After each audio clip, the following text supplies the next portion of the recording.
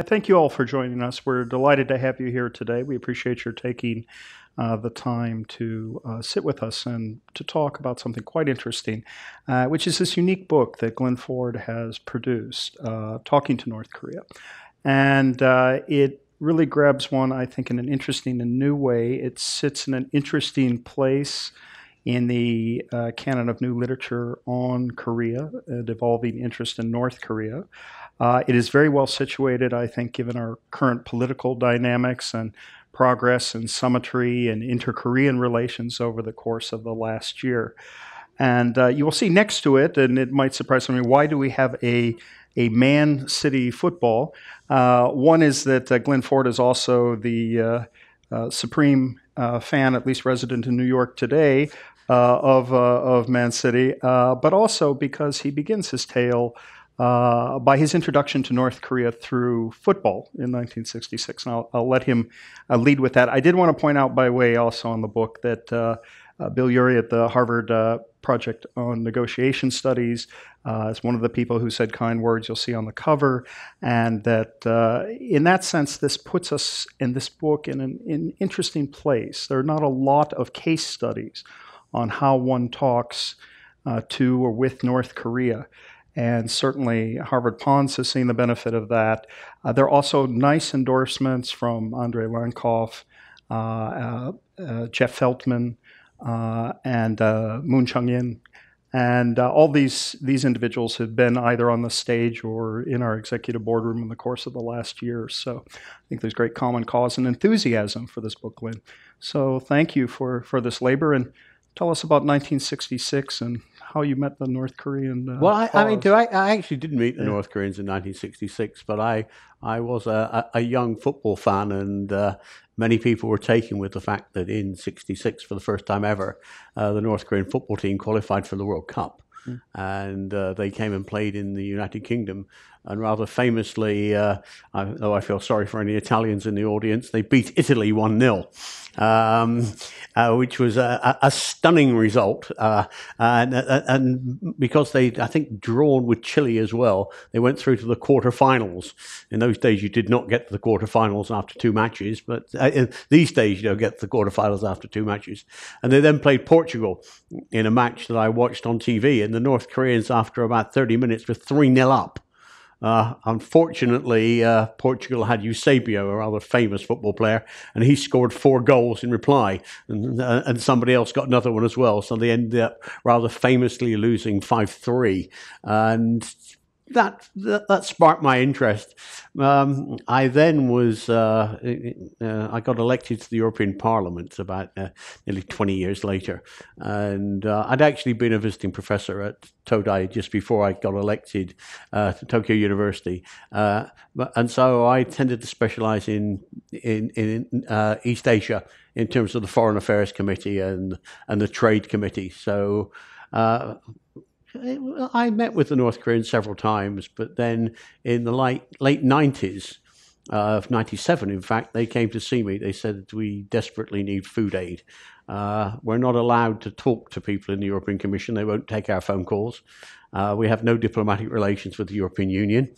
Can you do something to help us? And I basically said that, well, I need to see what the situation is on the ground. And I went on an unofficial delegation with 2 colleagues to North Korea, to the DPRK, and clearly saw how grim the situation was in the children's centers, in the orphanages. We toured around the country, went up to Wichon, up in the north center of the country, and it was grim. And I mean, I am a scientist, but I'm not a medical scientist. And so on that basis, we came back, and I said to them in Pyongyang, would you like an official delegation? And well, they said yes. I said, you don't care how I get it, do you? And they said no. So I went back with my colleagues. We tabled a resolution in the European Parliament saying how terrible the situation was and demanding access to the DPRK. Much to the surprise of everyone who voted for the resolution, the reply from Pyongyang was, "Fine, send a delegation." and so because I'd been there, I was then on the delegation, and we had the former Belgian Prime Minister, myself, and a former Dutch Agricultural Minister went there on this first official delegation. And I won't go through it all. I've now been there. I've lost count, but it's 50 times. And so I now know a lot more about North Korea than I did back then. Mm. Interesting. And in this book, if you could kind of guide us through its inception, you wrote it in a fairly fast manner. It came out within. I mean, let me 12 or 18 say, months. Yeah. I did have a previous book on North Korea published about 10 years ago. This is very much not a second edition.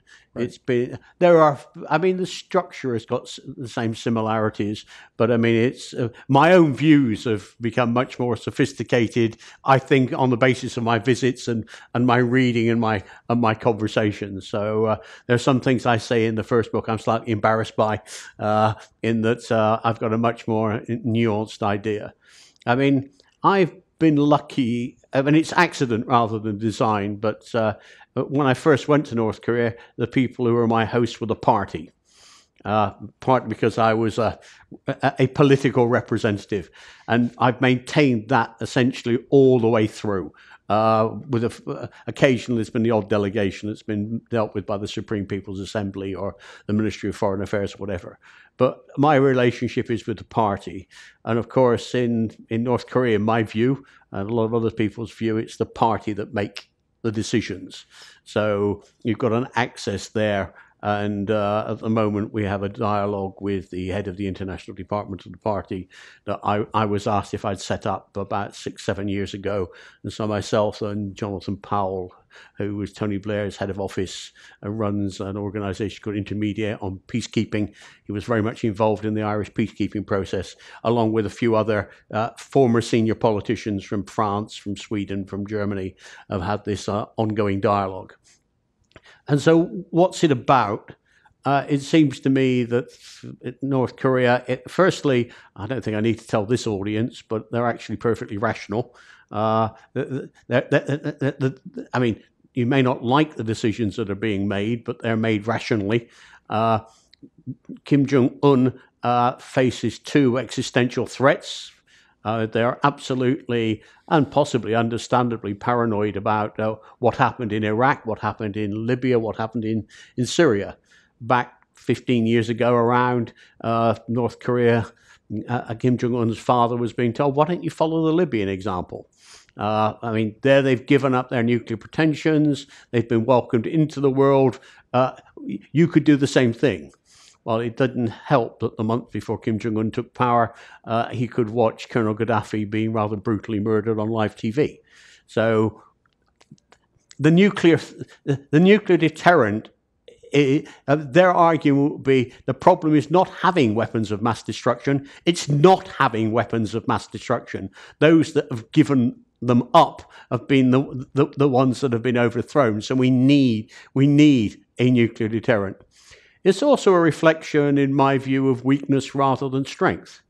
If you look at the situation on the ground, I mean, South Korea, I mean, North Korea spends a quarter of its GDP on its military, maybe more, maybe up to 30%. But it's 30% and not very much. And South Korea spends 5 times more on its military than North Korea does. If you add in Japan and the United States, they're outspent by a factor of 50. They've not lost the arms race; they've been outlapped several times. The clashes they tend to lose. I mean, if you put North Korea on the world stage, I mean, its military spending is just below that of Australia, who nobody often refers to as one of the world's big military powers. So you've got that threat.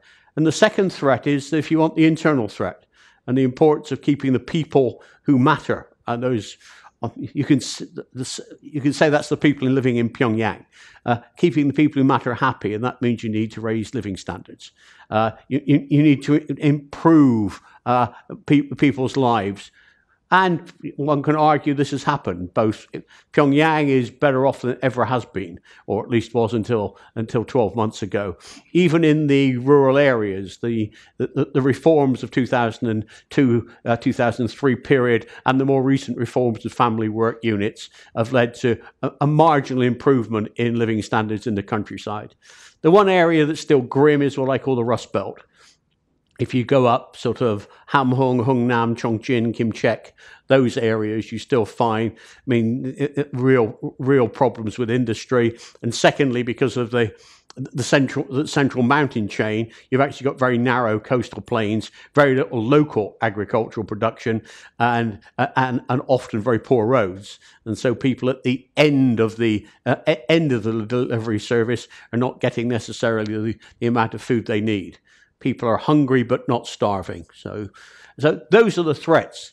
The problem we've got is that the first dealing with the first problem of external security with a nuclear deterrent means you can't deal with the first problem because you get the sanctions, and that's the difficulty you actually face. And secondly, you also have a problem that North Korea is not a developing country. I mean, some people think of it that way, but it's an industrial society in partial collapse. And so you don't have a pool of agricultural labor you can bring into the discipline of the factories and grow the economy. You need to take people out of the military. And again, the nuclear deterrent allows you to decant people out of the military into the civilian sector, where Kim Jong-un has possibly a rather old-fashioned view of how economies grow, but maybe he's just right. I mean, in the sense that North Korea is probably one of the last areas where you've got skilled in cheap labor, which can be employed in Kaesong, Rasong, or whatever, as opposed to, if you want, the unskilled variety, which is available all over the world. So those are the threats, and that's what I'm trying to deal with in a way. Though there's a fair amount, some chapters on the history from probably certainly from 45 onwards. Sure. One of the things you do, and I also think of Hazel Smith and her book on North Korea military and modernization, is early on try to dispel myths. Or these concepts that we may have in the West that don't really quite sync up. And you've alluded to some of them. But I wondered if you wanted to say more about that. And also, you acknowledge the repressive aspects of the regime, but really come around to point out that there are forces that want to end that isolationism. And that's what we need to recognize. Yeah, I mean, I'm certainly that there are enormous human rights problems in North Korea that need to be dealt with, and I don't think anyone can deny that. I do have a view that a rising tide floats all ships, and I think all the evidence is around the world that as economies improve, standards of living and other aspects of human rights improve as well. And certainly when we're there, we always raise the human rights issue with the North Koreans. And there are things that can be done. I mean, the European Union was the only organization that actually had a human rights dialogue with North Korea for a period of time after 2001. And we're keen to restart that human rights dialogue. But you talked about some of the myths. I mean, frankly, North Korea is not a communist country. I mean, it's a religious cult with communist characteristics, as I think I put it in the book. I mean, the last pictures of Marx and Lenin used to be on the Ministry of Foreign Trade in Kim Il-sung Square. They came down about 5 years ago, and I jokingly asked, "What happened to them?" "Oh, they're being refurbished."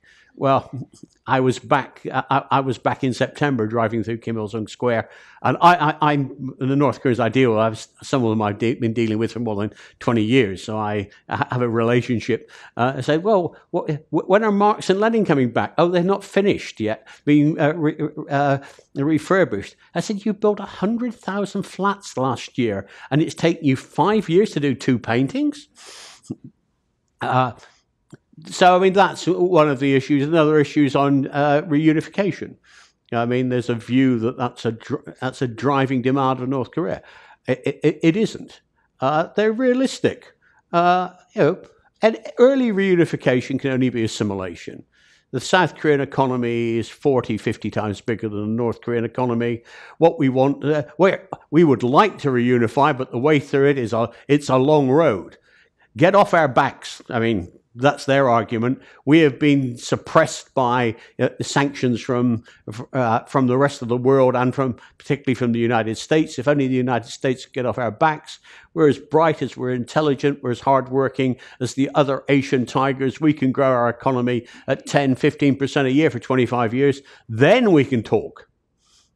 Then you can have a real conversation about reunification. So yes, they're interested in reunification, but it's 2 generations' time, not now.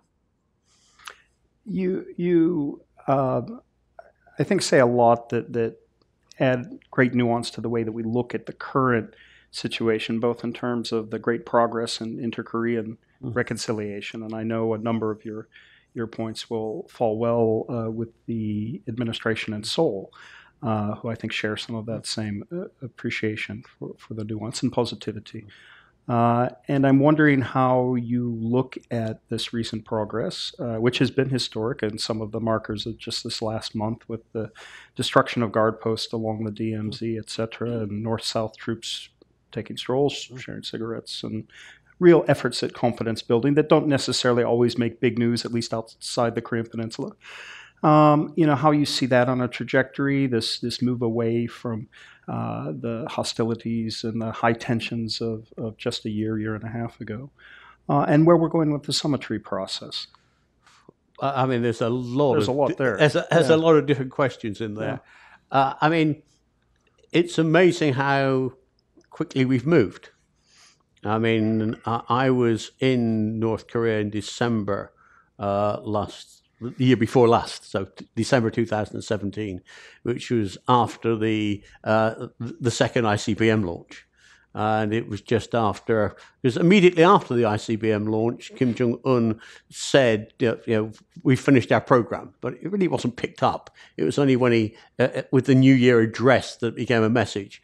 And then tensions were very, very high.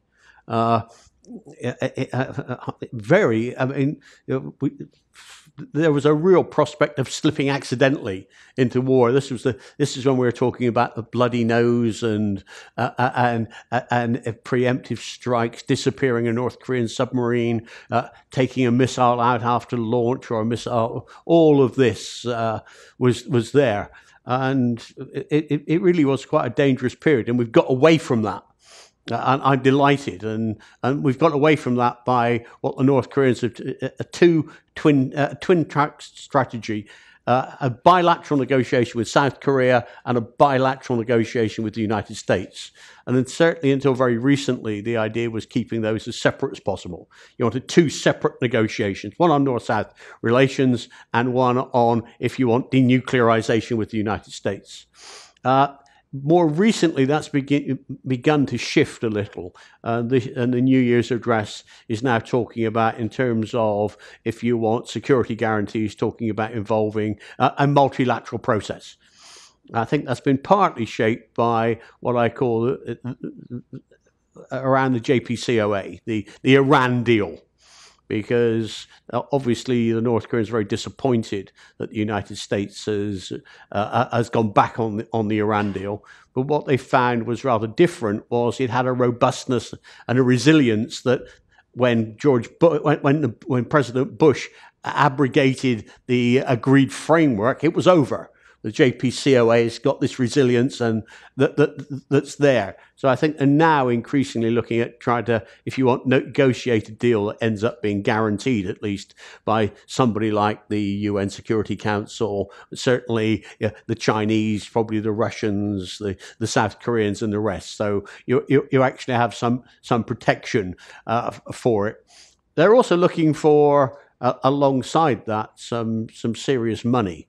In terms of, I think, like with the agreed framework, the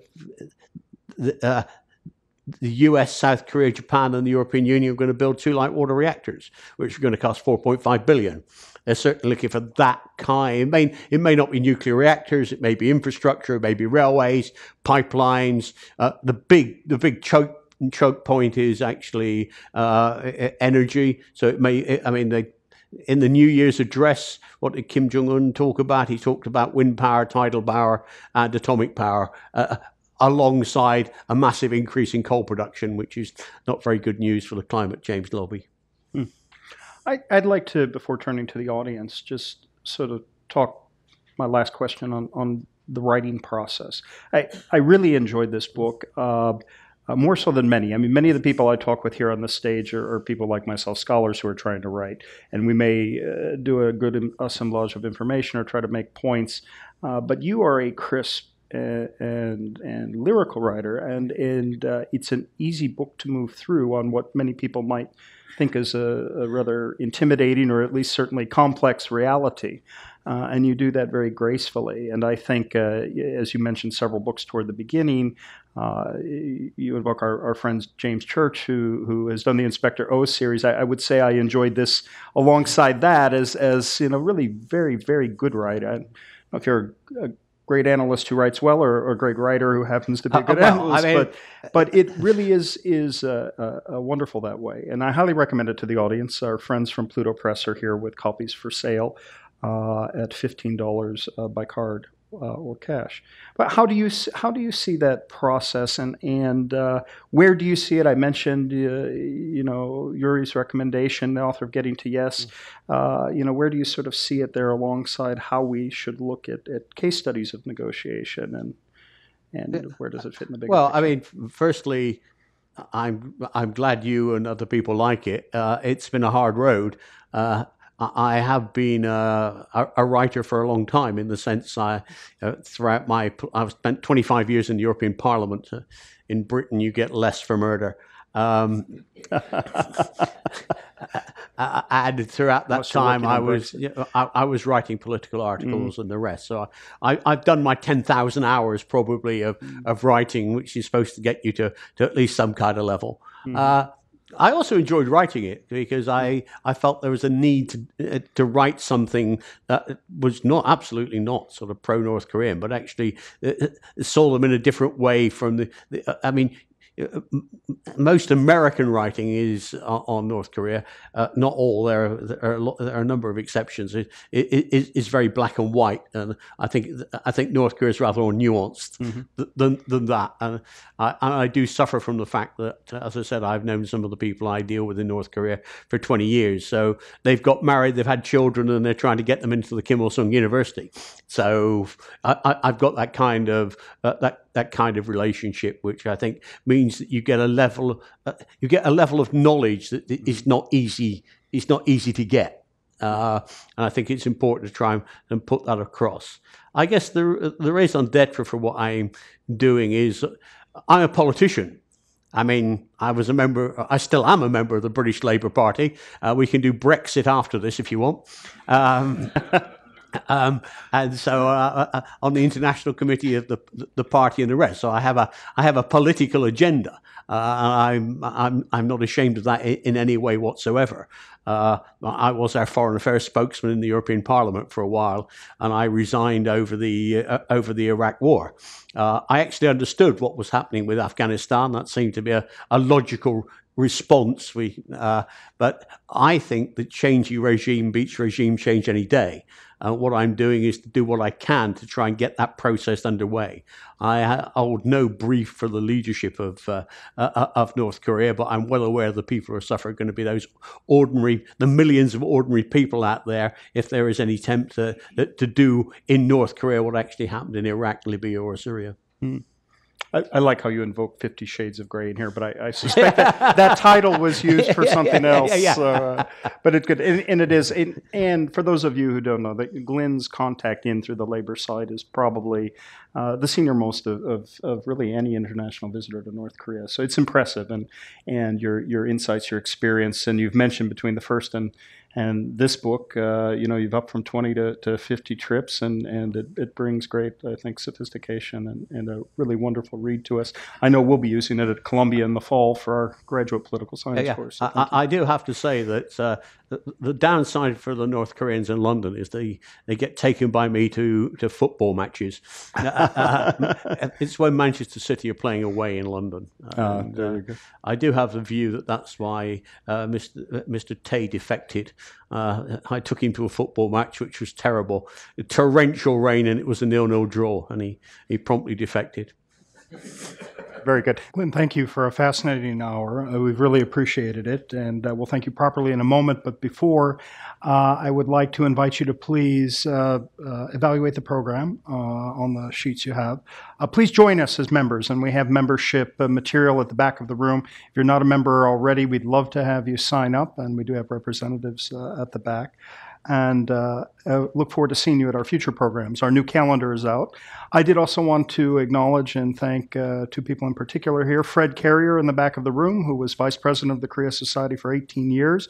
It's wonderful to see him back here. Whitey Kim of our board, who has lent us all his wisdom for many years. So thank you both. And to all our friends and dignitaries in the room, thank you. And to Glyn Ford, thank you. Thank you for taking the time. Glyn joined us this morning for an extensive briefing for the United Nations, and we appreciate this hour that you've spent with us.